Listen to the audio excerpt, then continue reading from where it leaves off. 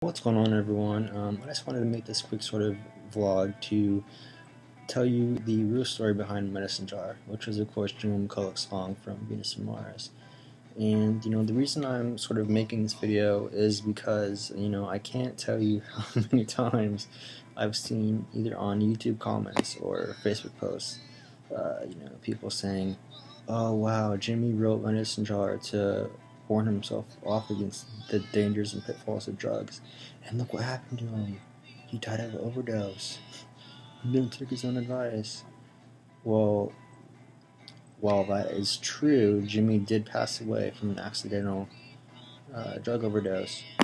He did not write the lyrics, and some critics at the time that Venus and Mars was released, they thought that it was Paul's sort of message that he was trying to get across to John Lennon. Explain that one to me.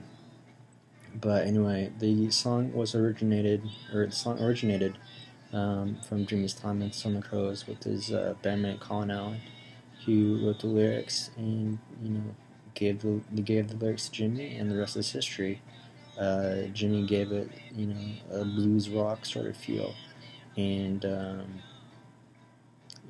Colin wrote the song, and it was inspired by Jeanette Jacobs of The Cake. So there you go. Nothing ironic about it. Just enjoy the song for what it is, and there you go. Have a great day.